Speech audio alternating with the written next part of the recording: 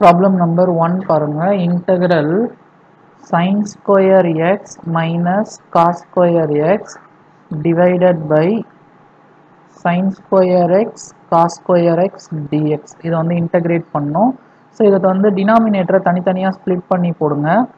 sin square x divided by sin square x cos square x minus cos square x divided by sin square x cos square x into dx. So cos square x cancel ஆயிடும். sin square x cancel ஆயிடும். Integral 1 by cos square x minus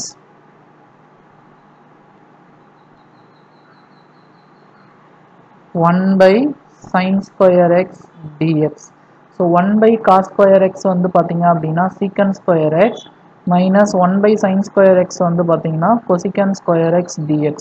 So secant square x integrate பண்ணீங்கன்னா tan x minus cosecant square x integrate பண்ணீங்கன்னா cot x plus c. So இதுதான் வந்து பாத்தீங்கன்னா அந்த ப்ராப்ளத்தோட answer. Second problem பாருங்க.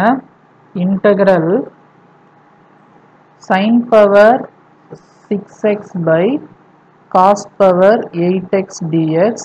So integral sin power 6x by இதை நான் என்ன பண்ண போறேன்னா cos power 6x into cos square x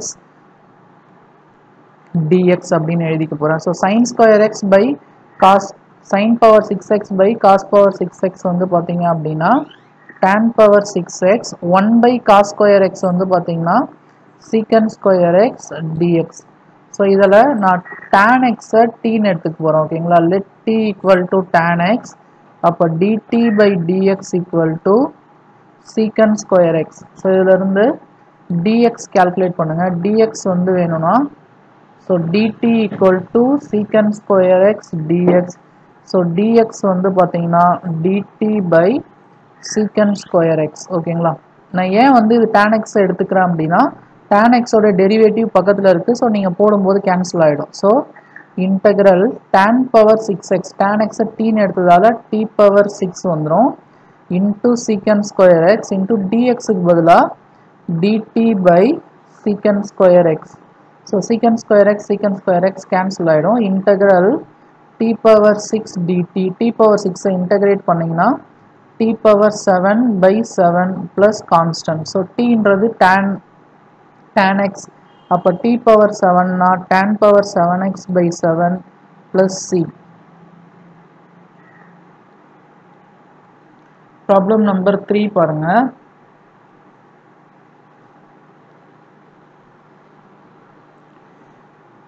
Integral cos inverse sin x dx. So இங்கே cos inverse இது வந்து காஸ்ன்னு இருந்தால் நமக்கு கேன்சல் ஆகிடும்.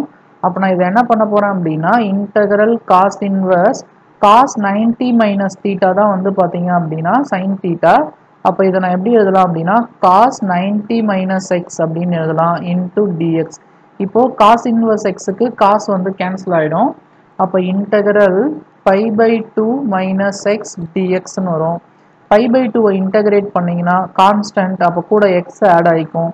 x இன்டெகிரேட் பண்ணிங்கன்னா x square by 2 plus c.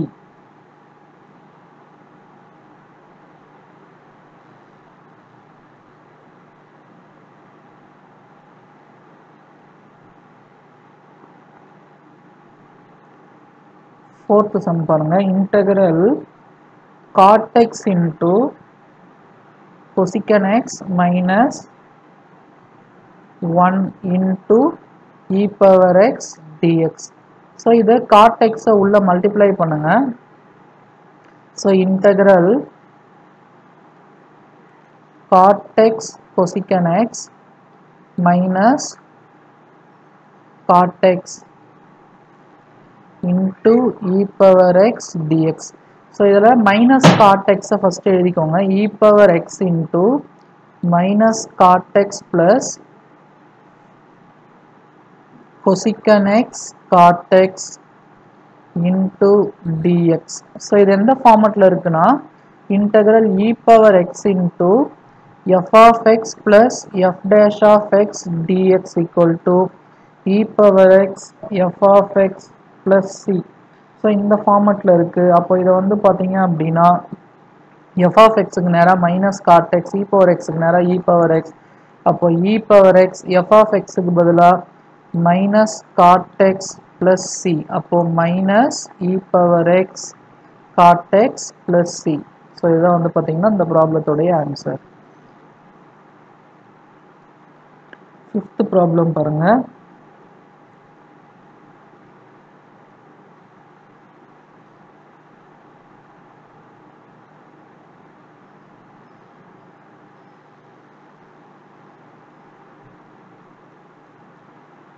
Integral e power x into tan x plus 1 into secant x dx.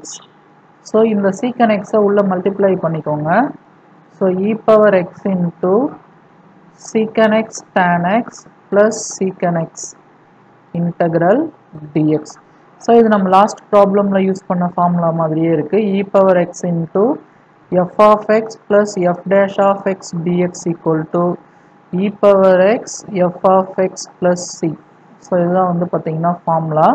இதில் இது வந்து ஃபங்க்ஷன், இது வந்து அதோட டெரிவேட்டிவ் சீக்கன் எக்ஸை டிஃபரன்ஷியேட் பண்ணிங்கன்னா சீக்கன் எக்ஸ் டேன் எக்ஸ். அப்போ ஒரு ஃபங்க்ஷனும் அதோட டெரிவேட்டிவ் வந்து பார்த்தீங்க அப்படின்னா பக்கத்தில் இருக்குது. அப்போ இதை வந்து பார்த்தீங்க அப்படின்னா நம்ம இன்டகிரேட் பண்ணோம் அப்படின்னா இன்டகிரேட் பண்ணால் e power X F of X வரும் இல்லையா. அப்போது இ பவர் எக்ஸுக்கு பதிலாக இ பவர் எக்ஸு போடுங்க, எஃப் ஆஃப் எக்ஸுக்கு பதிலாக சீக்கன் எக்ஸ் ப்ளஸ் சி. ஸோ இதுதான் வந்து பார்த்தீங்கன்னா இந்த fifth ப்ராப்ளமோடைய answer. Next problem number 6 பாருங்க.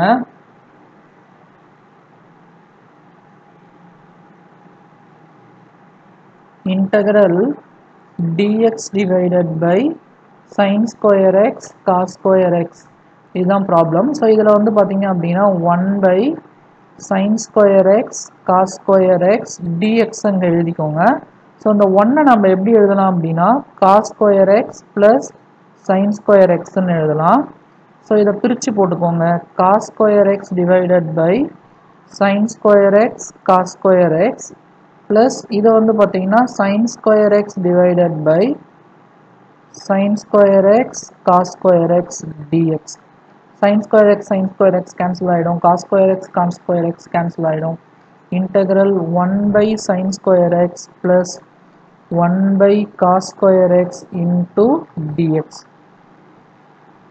So 1 by sin square x வந்து பார்த்தீங்க அப்படின்னா cosecant square x plus 1 by cos square x வந்து பார்த்தீங்க அப்படின்னா secant square x into dx. cosecant square x integrate பண்ணிங்கன்னா cot x minus cot x வரும். secant square x integrate பண்ணிங்கன்னா tan x plus c.